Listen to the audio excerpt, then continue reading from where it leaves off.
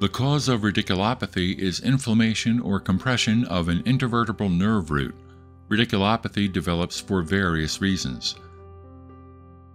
Disc herniation is the most common cause of radiculopathy.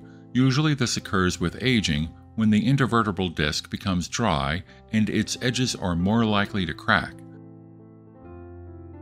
Osteophytes in the spine can also cause compression and inflammation of the intervertebral nerve roots in various portions of the spine. With age, ligaments that bind the spine together become thickened and stiff.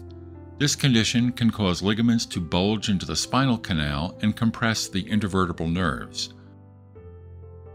Radiculopathy can develop due to tumors that grow in the spaces between the spinal cord and vertebrae.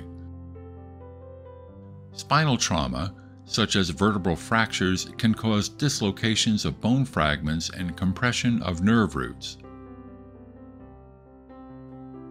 Please send us your emails to ask@age2b.com.